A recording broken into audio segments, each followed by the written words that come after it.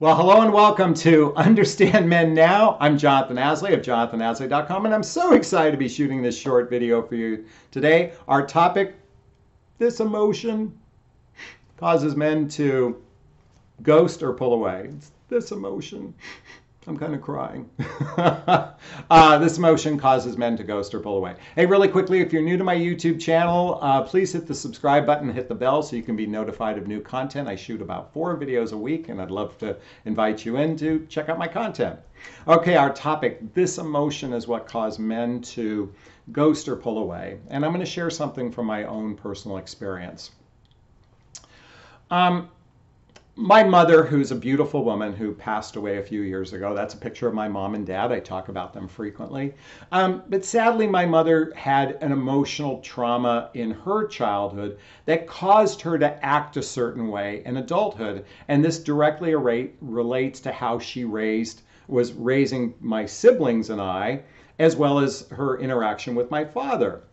And sadly, when my mother got upset with my father, with my brother, with my sister, and myself, she would retreat inside of herself. She would retreat inside of herself. And literally for 3 solid days, it was the silent treatment at home. It was the silent treatment at home. If my father did something, it was silence to everybody. If my brother did something, it was silence to everybody. If I did something, there was silence. Okay?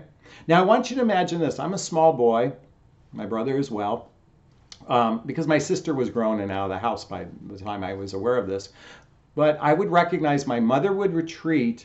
And as a boy, I took that as a sign of I did something wrong. I'm bad. I'm doing something to cause my mother not to give me love. Now, in all fairness to her, well, I'm going to get into her in a second. But so as a child, I couldn't trust love because there was always this kind of hot and cold thing coming from my mother. And the way I internalized it was, I'm bad, I'm wrong. And to make matters worse, I would be constantly thriving for attention. I would want attention. I would like, Mom, see me, see me, see me. I want your attention. I want your attention. And if you're not familiar with the book Attached, I want you to check out what to learn about love attachment style, because I eventually became what's known as an anxious attachment style. My mother emotionally abandoned me, and then my reaction was to chase love, to fight for love, to get attention.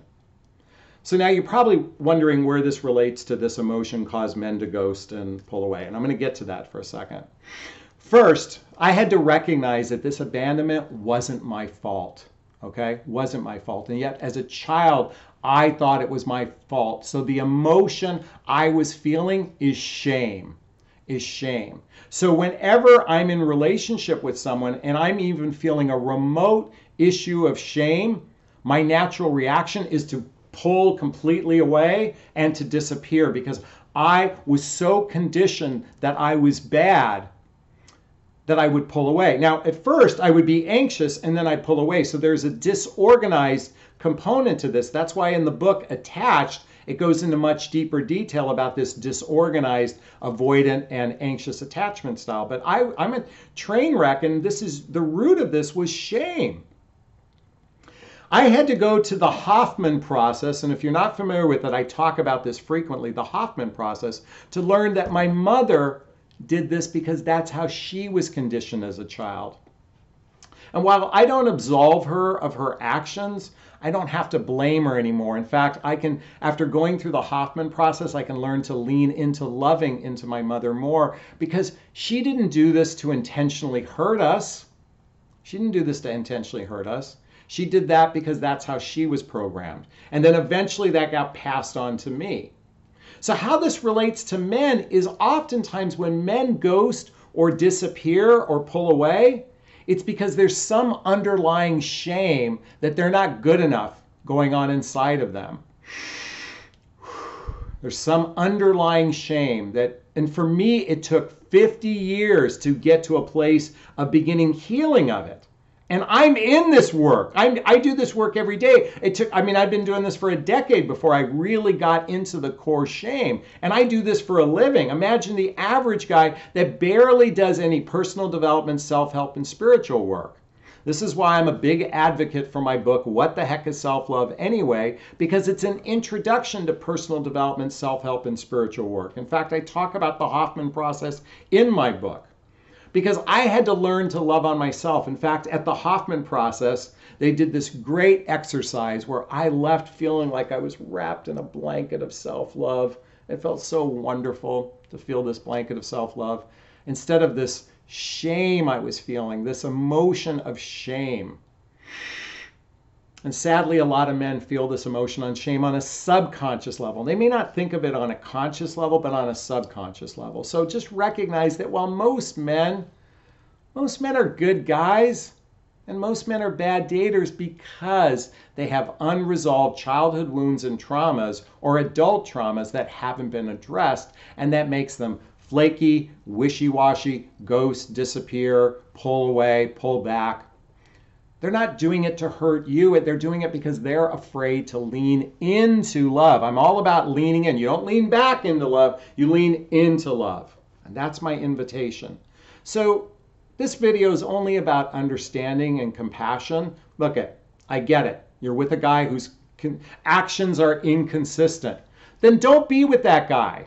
And don't pander to him hoping that something will change. If you watch any of my videos, I'm all about empowering yourself. Step into your empowerment. It's not divine feminine power. It's your power, just like it's my power. It's not labeled masculine, feminine. It's labeled empowerment.